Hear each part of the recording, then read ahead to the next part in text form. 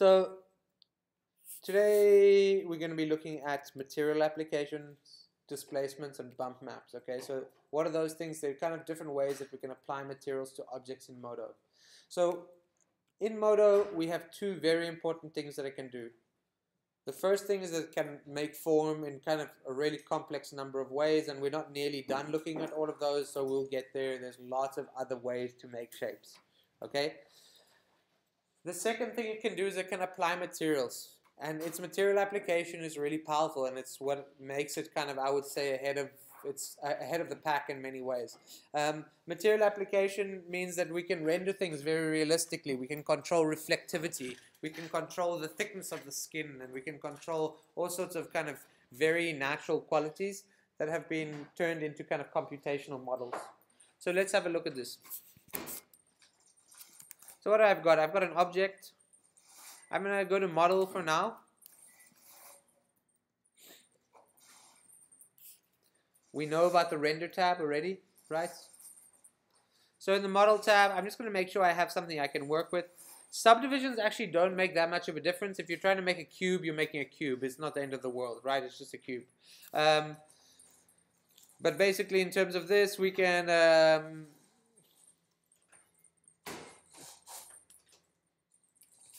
just make some edits to it so it does something. Once we're there and you stop making that noise, we can go to the render tab.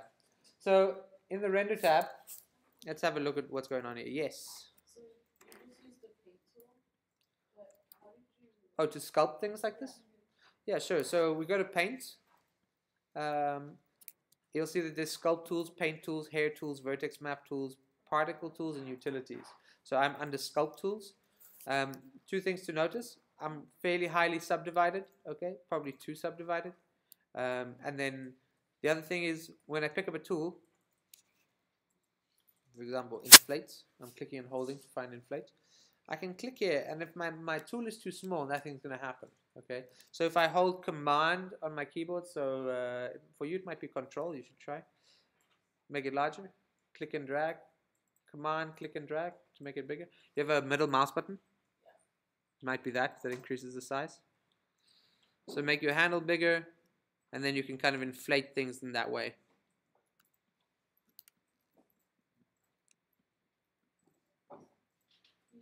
It's under edges? And I'm on polygons when I'm doing this. I have polygons selected.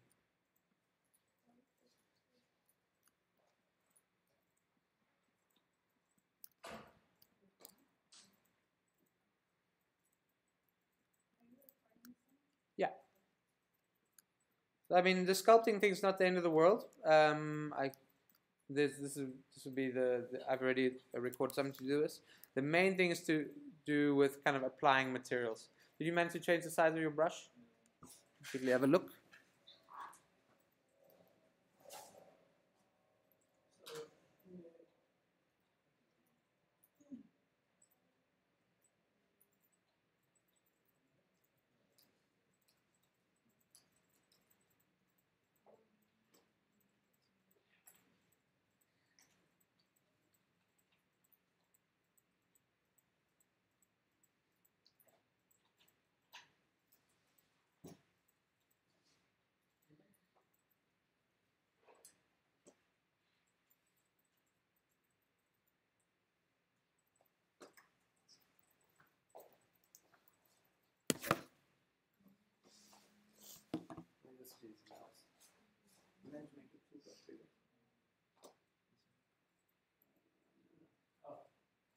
Control shift.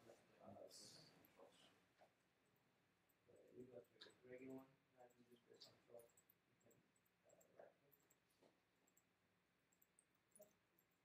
Yeah, right click. Check it. You can make it do this now. So control will do that. If you right click, you can make it softer or harder. Control shift and control shift and click, you can make it bigger.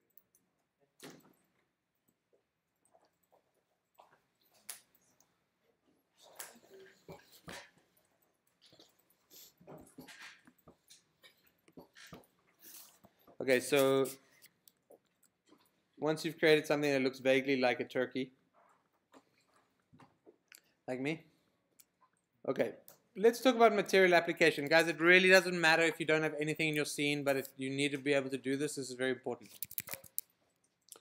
Once I've created something, I've used the regular paint tools, my sculpt tools, whatever I want to do. I might have been in model the whole time and I've been just using like, I've just been using polygon tools and I've decided I want to make this thing spiky, okay? That's what I've been doing the whole time. You know what I'm saying? Something. But now I want to add material qualities to this. We've already done this once before, so we kind of already know. We can select the whole thing as an item and we can color it that way, or we can select individual polygons and we can color it that way. For our sakes and purposes right now, we just want to apply one material to this, okay? Once you get your head wrapped around material application, you can do more complex things. But for now, one material at a time, okay? So, notice the following. In my scene here, there's a mesh.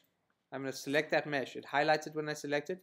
I'm going to press M on my keyboard, M for material, M. I'm going to call this mesh 1, material. You can name this anything you want, Type anything you like there, okay? But just make sure you remember what you're doing. Keeping things in good control is a very good idea. We can also set the color material. So I want this to be this really unnecessarily bright red, okay? We can set the diffuse and we can set the specular. Specular is reflective. Press OK. And you'll see it automatically applies it to my object. Not so pleasant looking. But such is life. We can obviously go, now we can have a look at a few more things. So inside items, you'll see I have a mesh, I have a color to it, but you'll see inside the item menu, you can't see any of the colors. That's because to look at colors, we need to go to the shader tree, okay? So item menu, shader tree. We can go to the shader tree in multiple places. We can go right here in the modeling tab, or we can go to render. And over here, you'll see at the bottom, here's the shader tree right here, okay? Press play, and it's kind of where we're at right now. Do you notice that the 3D view underneath and the camera view above are identical? Do you guys remember that we can change this from camera? If we click on camera over here, we can change that to perspective.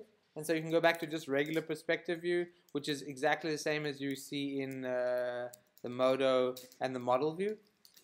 Okay, so if we're in render, oopsie, sorry. If we're in render and we move this around, nothing will happen. But if we go to camera and we're in the render camera or just the current selection, when we move this around,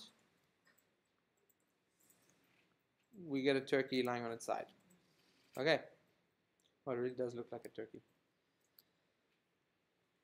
Who remembers how to change the background color? Yes.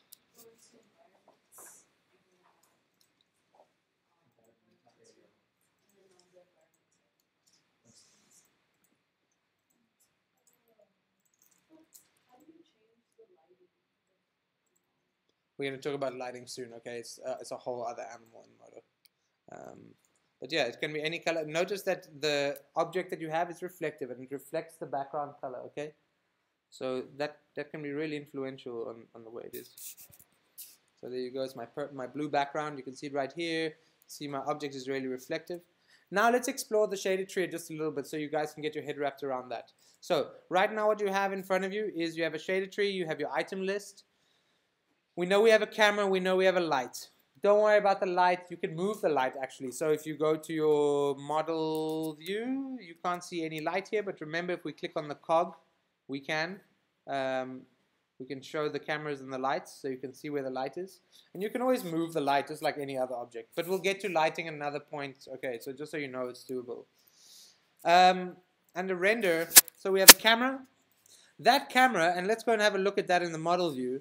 That camera is pointing exactly the way that that is the camera that you're looking through. So that view is what you get. And obviously that light and that camera work together to make the scene. Okay, so now let's have a look back in render. You'll see that, and I will quickly do this.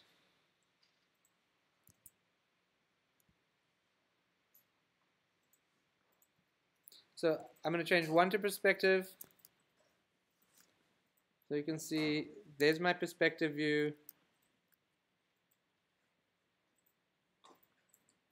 There's my perspective view. There's my camera view. And there's my rendering. And so can you guys see the relationship that they all have with each other? So the one at the bottom, this items list right here, this is what determines the setup of the very bottom view, right? We model, we set up the camera, we do whatever.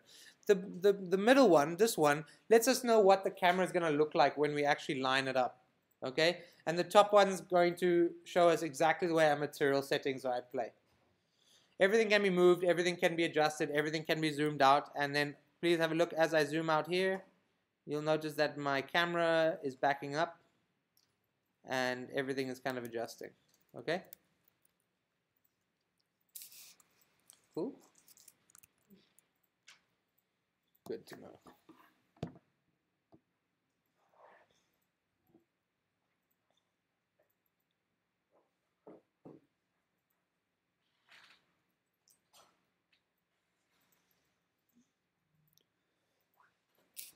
So how do we apply material to an object?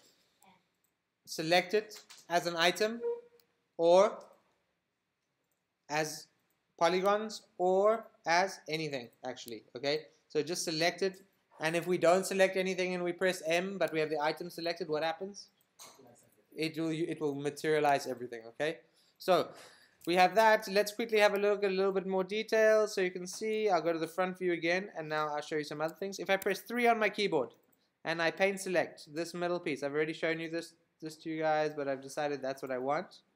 Press M. I'm going to call this mesh 1 material 2.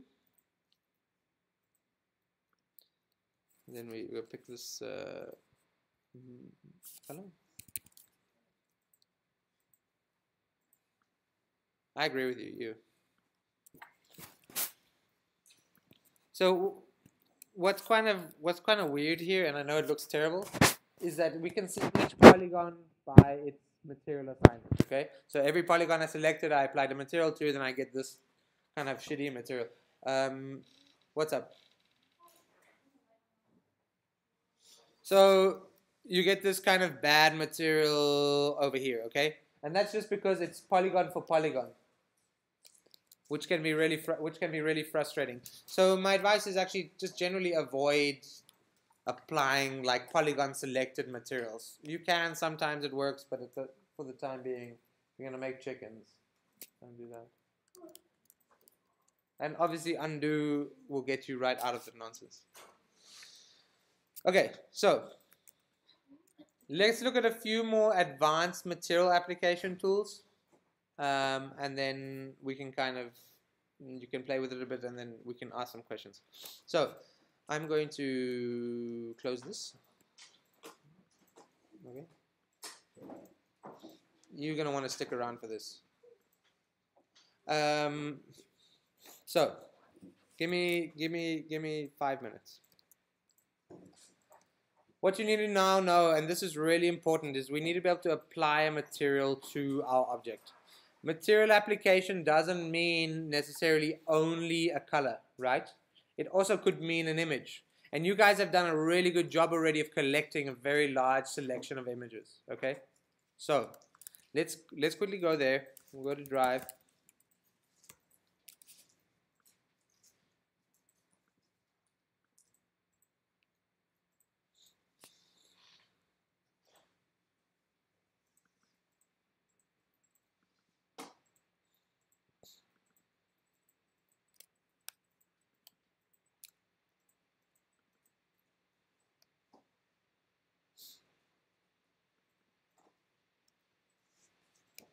I'm just going to use one of these for inspiration, but you've already got these kind of pretty amazing kind of textures, okay?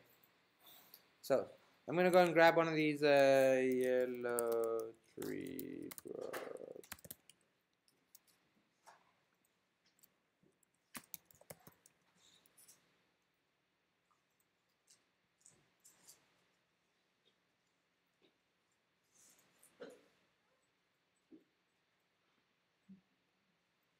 That's pretty nice. Okay, so I'm going to save this image. Okay, I'll put it there. You could even use one of the razzle dazzle boats if you wanted.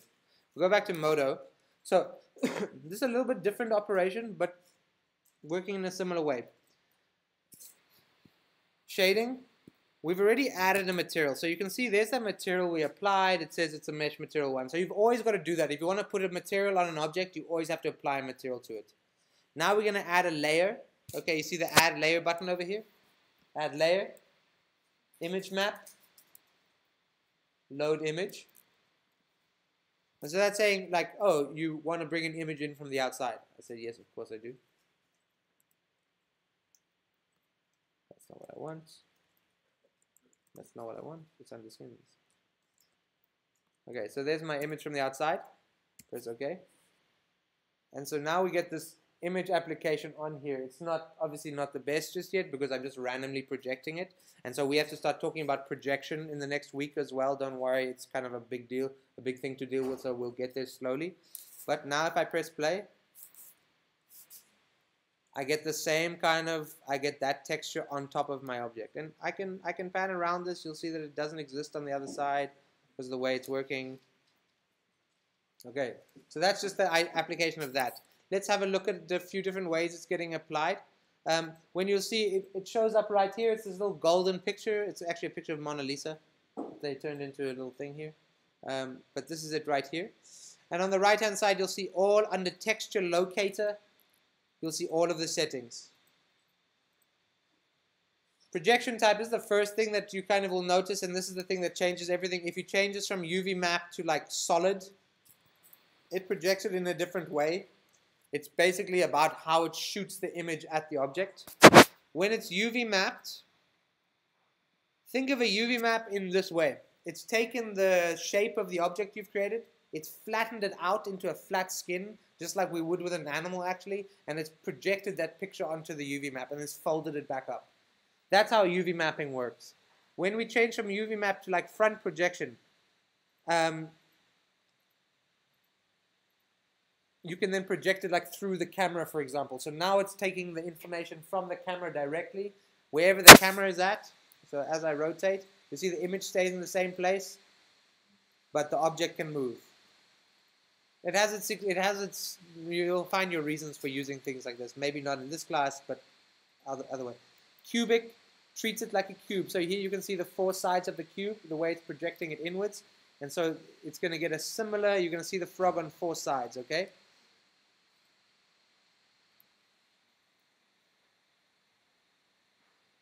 Spherical, you can see the sphere it's projected in. It's a little kind of rounded thing. It's probably working quite nicely for us here because we already have a sphere we started with. Cylindrical, you can see the tube it's working in. You can actually see the pinch point at the bottom. Planar is a flat surface projection. It's like front projection. It shoots a flat image at something. It can be great for making walls, textures on walls, things like that. We'll get there. Solid, it's kind of just like a square projection. It's not as clear. But I'm going to go back to UV map because I quite like the way it was doing it. It's kind of putting this leg in a weird place and things like that. We'll look at how to adjust UV maps at some point in the next few weeks, so don't worry about it. But for now, I'm just going to leave it here. But if you don't like the effects of your projection, change it up. You know, like change the setting type. You should theoretically be able to make it smaller, depending on what we're doing. Okay, so we have it like so. What now? Let's have a look at this shaded tree for a second. On the right-hand side here, you're going to see that there is a material at the bottom, which is currently getting overridden by this material here. Okay? It's just like Photoshop. Mesh material 1, you see inside that, there's material and material PAF1, okay? And that's because I think the image is called...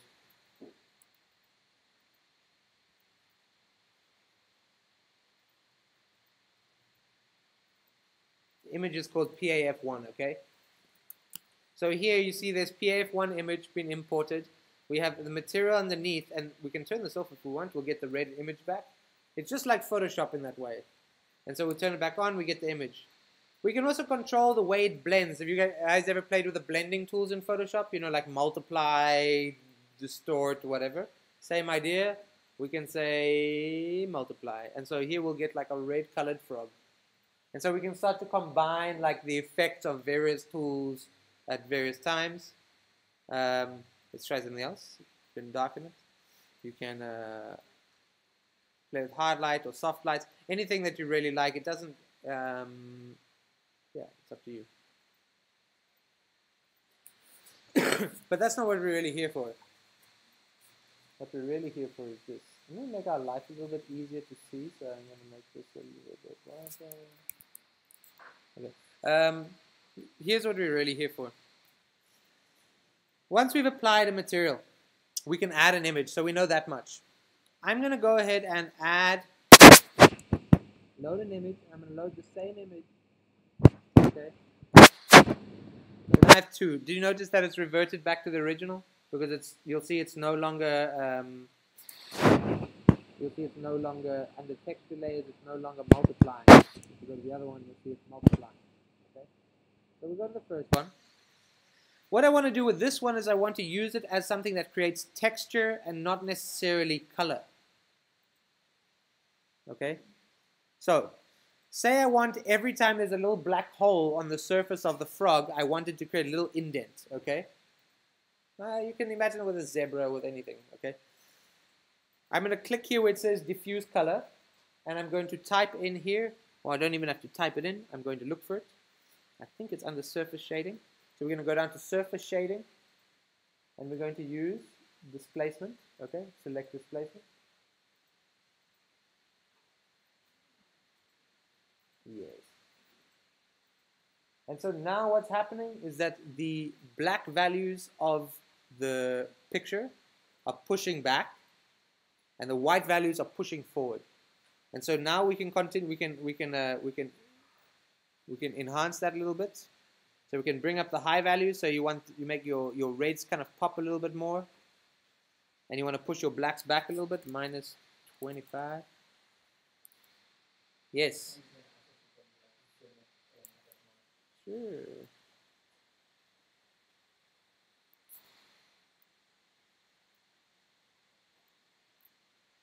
Is that what you mean by zoom in?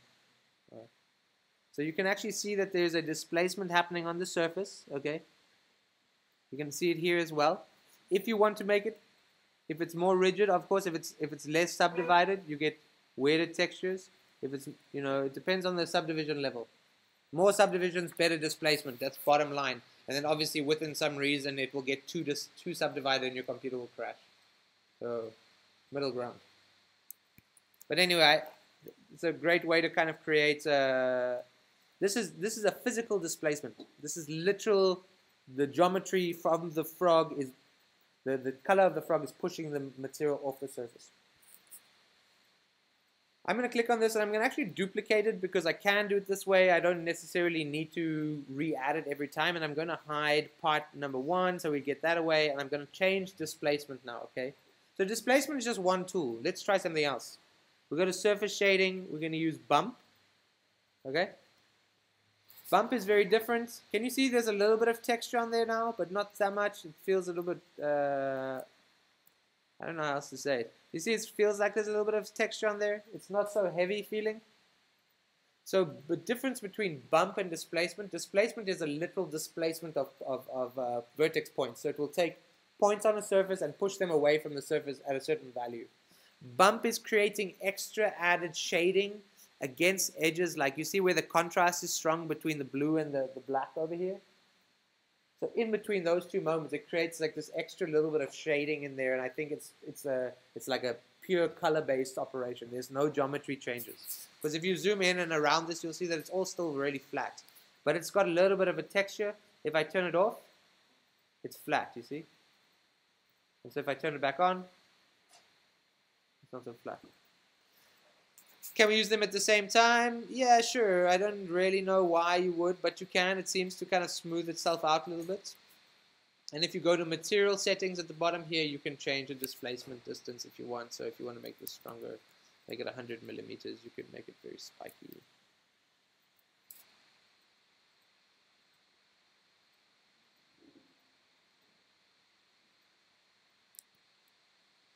And you can hear that my computer is roaring right now because it's doing a lot of work.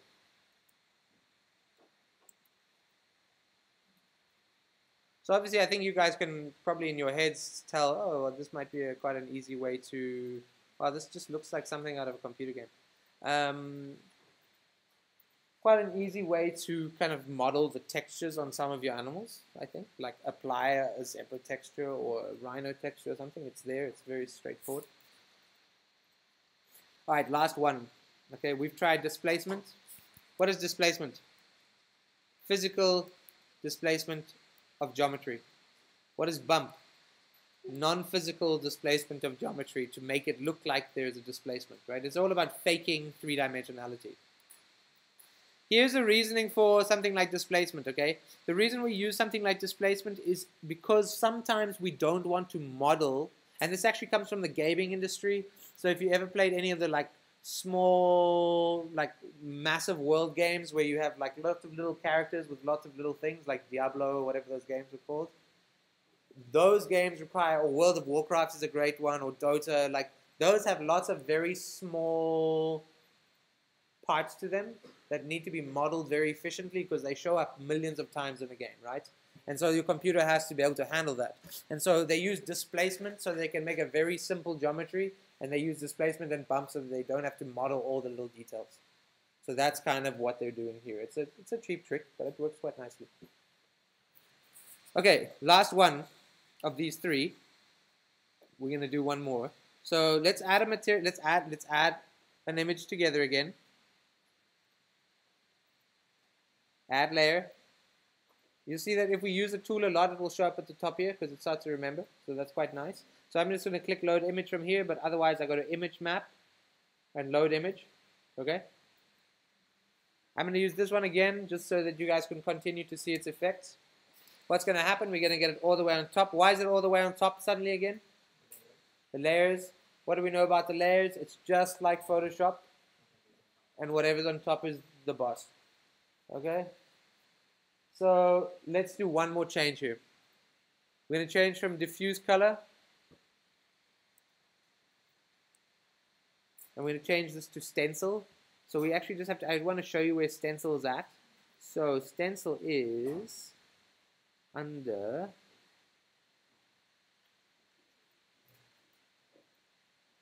special effects.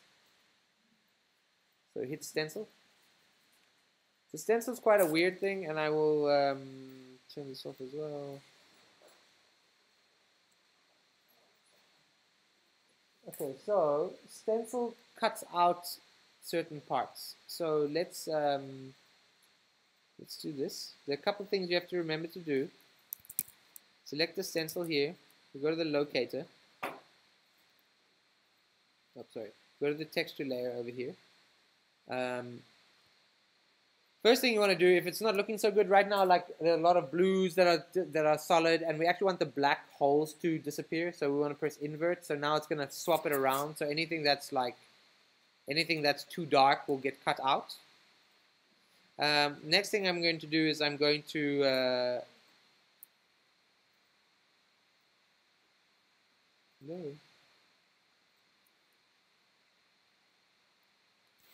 I'm going to select double-sided. So there's a couple of, the only thing is here, guys, you're going to take a while to get used to where everything is, okay? Sometimes it's in the material, sometimes it's in the actual tool, and so you just have to get used to this.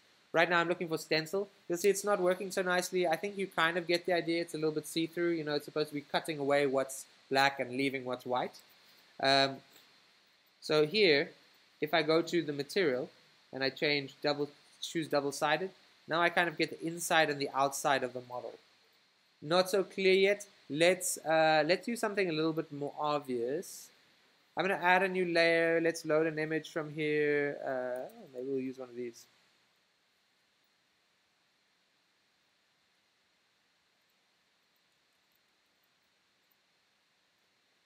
Let's try this with very clear black and white parts. So here we have the image. If it's white, it should stay. If it's black, it should disappear. Okay. So I'm going to change this from diffuse to stencil. You can always type in stencil if you want. Press enter.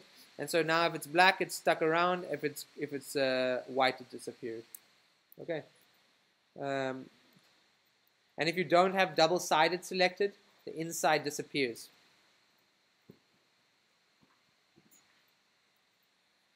And as you change the projection of this, so if I change this to like a solid projection, you'll see that you see the ships show up kind of quite obviously now. You see? Why is it doing that? Because it's shooting it as a flat image as opposed to like a wrapped image. That's it. What does this have anything to do with anything you're doing? It has a lot to do with what you're doing. You'll use all these different kinds of projection in different ways when you're working with your model making, okay? They can be very effective for creating textures, for making things feel more realistic, for experimenting with things, for prototyping ideas. There are like a million reasons to use this. I can see you even testing like new facade systems, new glassing systems, new ways to create transparency or solidarity in the space. There's lots of reasons to be doing this.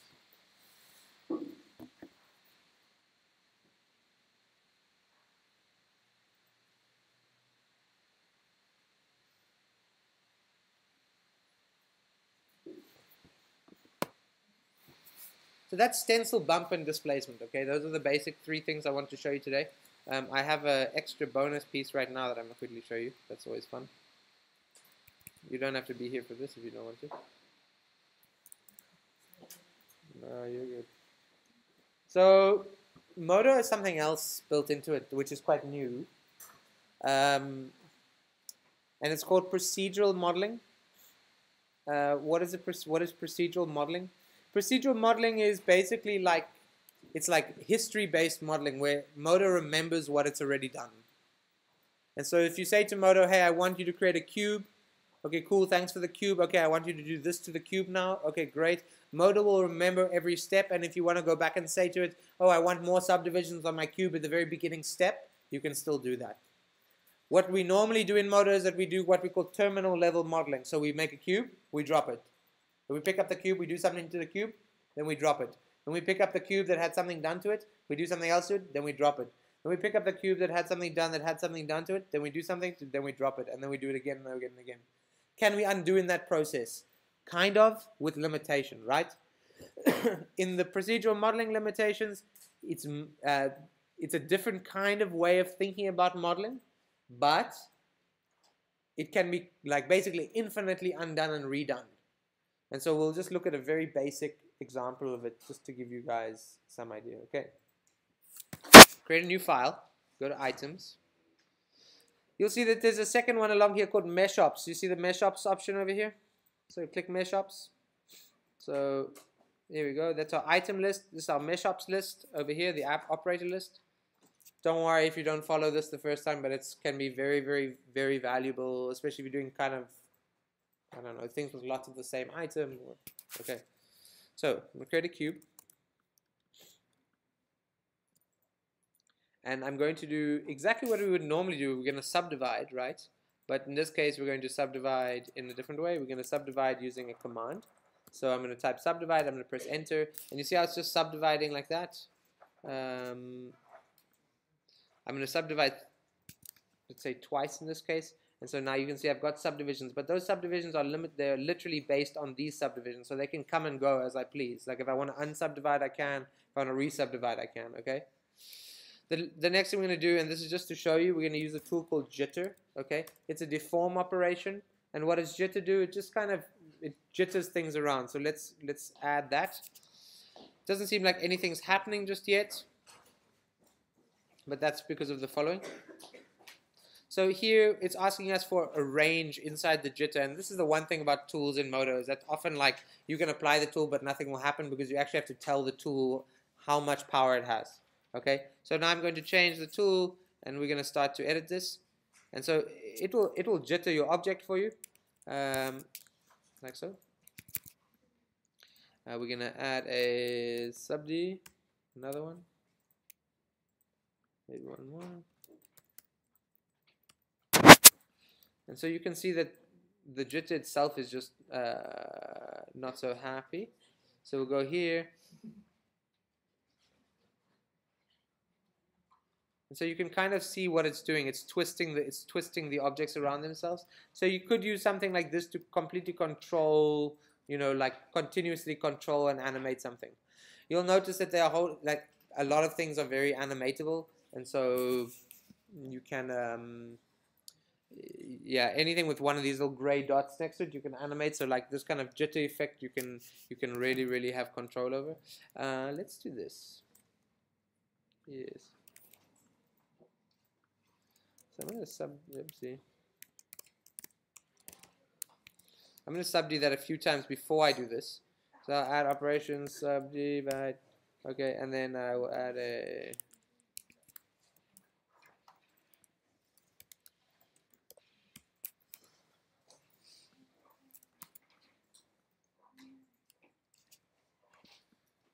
yeah, I mean it's just for creating some basic kind of offsets. If you're creating like, I can imagine like rhino skin or something, you might be able to do it subtly.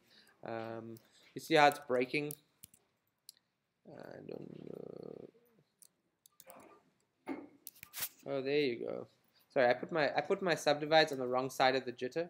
So there you have the two subdivides on the right side. You can see the jitter effect here. You know, it's going to start affecting it. Let's make it a little bit more violent. We go to this subdivide, and so that's kind of the effect we're looking at. But what I like is that I can always come back here. I don't like it yet. It's not exaggerated enough. You know, I want to bring it to like something like this. There's no undos. There's nothing. It's just like, oh, I don't like it yet. Okay, cool. I'm going to go and change a setting. Oh, I still don't like it. Okay, I'm going to go and change another setting. And so I like that about procedural modeling. Whether or not we can all use procedural modeling it for what we're doing is a whole other debatable thing. Also, a lot of these procedural modeling tools require quite a strong computer because the computer has to remember all the steps.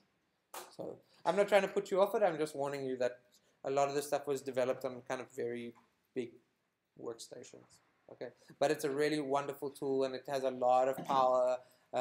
We can even, you know, they're even like, we'll have a look at fusion at some point, but they're even like fusion operators that glue things together and create beautiful strips like bicycle helmets and lots of like industrial design objects. I'm sure you've seen what I mean. You know, the bicycle helmets, they have the beautiful perforations in the top, those kind of cut throughs that seem like the magic machine made that. It's done in software like this with like custom cutouts. You can change the pattern every time. Okay, so those are the basic tools for today.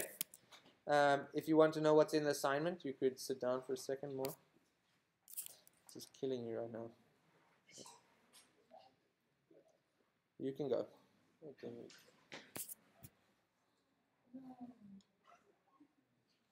What?